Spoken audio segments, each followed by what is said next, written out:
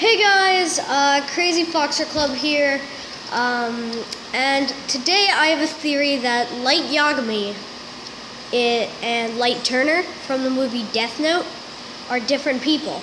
Light Yagami is from the show Death Note, but Light Turner is from the recently released movie, and I have a theory that they are different people. My first theory, they look different.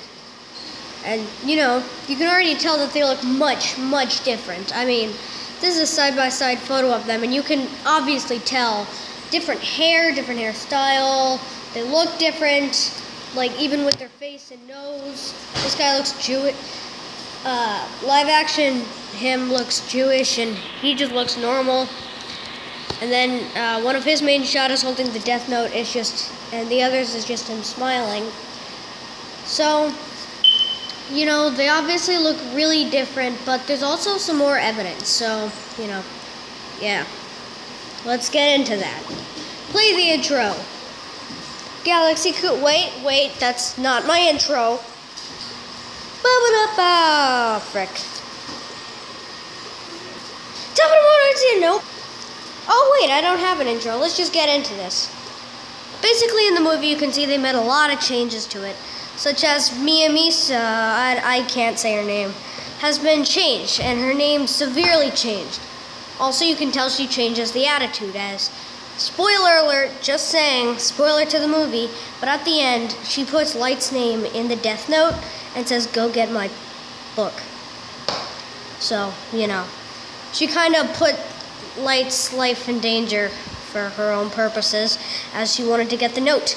Also, a lot of the characters have changed in facial areas, and,